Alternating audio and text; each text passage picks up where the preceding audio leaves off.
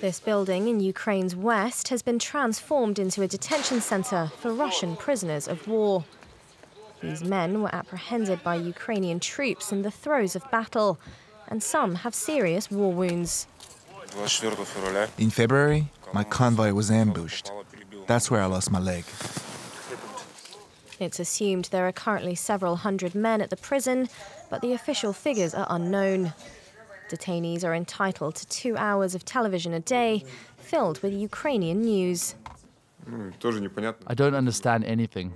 The Russian authorities were telling us one thing, and here I hear the opposite. I tried to compare it, but nothing is clear. Ukrainian officials affirm that in line with the Geneva Convention, the detainees are treated with dignity and respect for human rights. And when the prisoners were asked about their conditions without security presence, they reaffirmed that they're well treated and even allowed to call their families on occasion. They all spoke of leaving, hopefully by a prisoner swap between Russia and Ukraine. I told my mother that I'm fine and healthy, but that I'm desperately waiting to be exchanged. I don't want her to worry too much. These two men in the infirmary are aged 20 and 21. And the former lost both of his legs from a landmine on the front line.